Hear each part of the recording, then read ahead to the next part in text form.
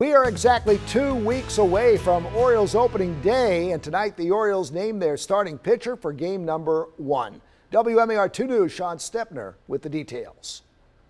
It was the obvious choice, and tonight manager Brandon Hyde making it official. John Means is the Orioles opening day starter. He's definitely earned it, and we're excited to watch him pitch on the 24th.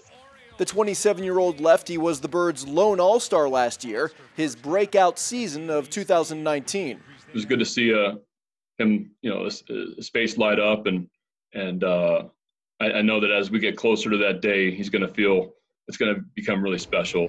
With 2 weeks to go until the opener in Boston, Hyde says Means looks like he's ready to go.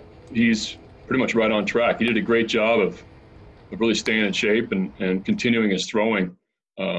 When we left Sarasota, and he went 5 innings last night pretty easily. He was still sitting 93 there in his 5th inning.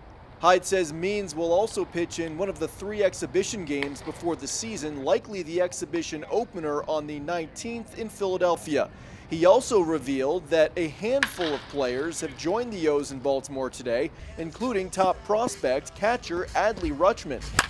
We want to see him. We want to see him here and take big BP and catch some of our starters, and it's the bottom line is just to get him playing again. The Orioles are now at 53 players in camp. 7 more spots remain to fill out the 60-player max. Sean Stepner, WMAR 2 News.